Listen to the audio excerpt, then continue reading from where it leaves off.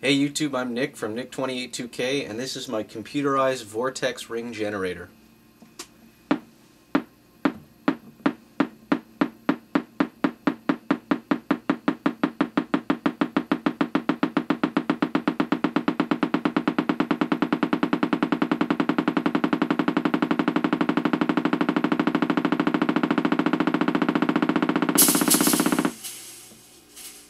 This smoke ring generator is based on an idea by Bill Beattie.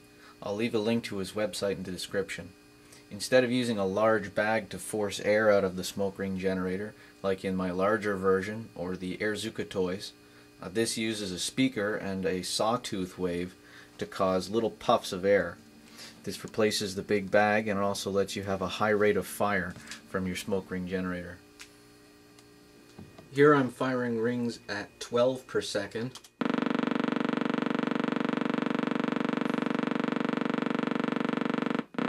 Now at 16 rings per second.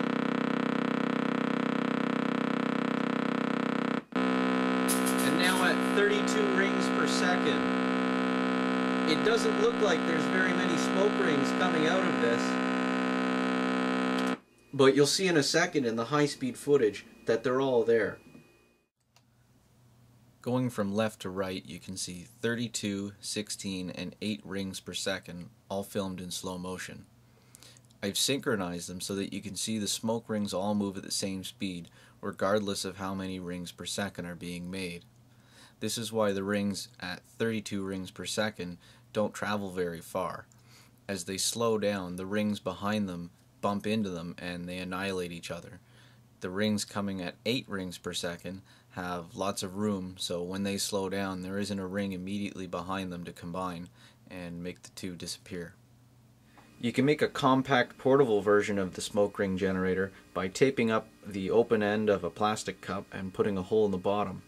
Just tapping that tape will cause smoke rings. If you tap it hard enough, it can even blow out candles at a distance.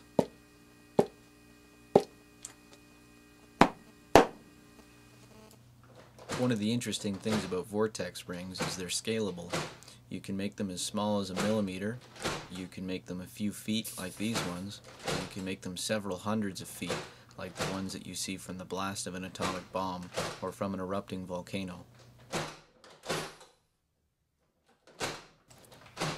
All of the vortex rings I've shown you until now are in air, but you can make these vortex rings in pretty much any low viscosity fluid. Here I'm making small rings using glycol mixed with a little dye and a little water to thin it out, just by dripping it into the surface of a fish tank.